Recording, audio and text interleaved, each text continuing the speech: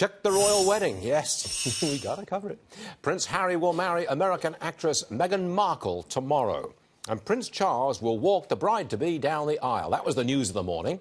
Joining us now from Windsor, UK, Steve Hilton, host of The Next Revolution on the Fox News channel. Steve, obvious question. Have the Brits accepted Meghan as one of their own?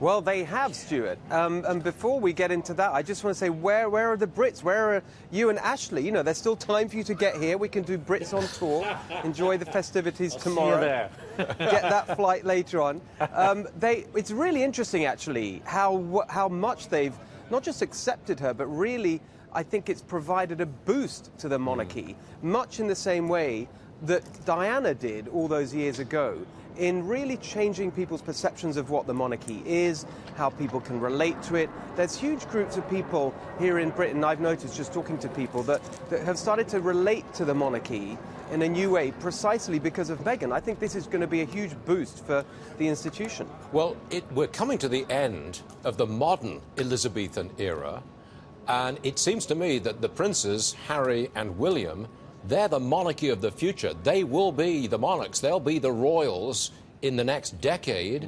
And so, I mean, it's a good thing to have interest concentrated on them because they are so new for this new century. I mean, they fit the bill perfectly, don't they? Yes. That's exactly right. And I was just thinking about it, if it's not impertinent to make the comparison, almost as in a commercial way, because there's been some discussion here about the fact that previously, in the last few months or so, Harry has talked about his desire for more privacy and the media to leave him and Meghan alone and so on. And so there's been some comment to say, well, in that case, why are you having this huge wedding? If you want to be left alone, why don't you have a very quiet wedding away from prying eyes and so on? And it seems to me that actually the monarchy as an institution led by the Queen and others really know how good this is for the brand that they're running. And that's really what this is. It's a global brand. And this event tomorrow is going to give it a huge boost. You're out of costume, by the way, Steve. We're used to... Yes, you are. We're used to you in a black T-shirt, usually black, and now I see a jacket. What? Have the Brits got to you all of a sudden? I'm not... Well, a little bit. You know, there's a little bit of respect being shown here tomorrow on the big day. There's even going to be a suit, but I'm not going to... It's not going to raise to the level of me actually wearing a tie, you'll be pleased to hear. That's off limits. Are you going to be in St. George's Chapel tomorrow?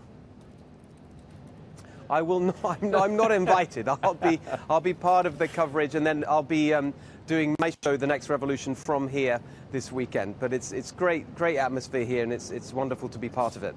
I understand that right after the wedding, there will be 600 people sit down to lunch, hosted by the Queen.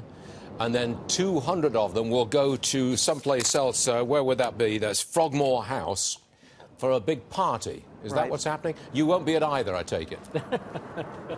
They are. I'm definitely persona non grata of anything royal. They don't want the likes of me hanging around. But it's nice to see everyone really getting into it. It's actually very intoxicating just sort of being here and absorbing the atmosphere. OK, Steve, we'll let you go and enjoy yourself, lad. Bend the arm with a couple of pints there. They're giving me a nice send-off. I don't know if you can hear the choir practicing. Yes, just for us. Actually, just for you, Steve Hilton. We'll see you soon. And by the way, next time you're on the show here in America, a blazer is required. OK, son. Steve Hilton, everybody.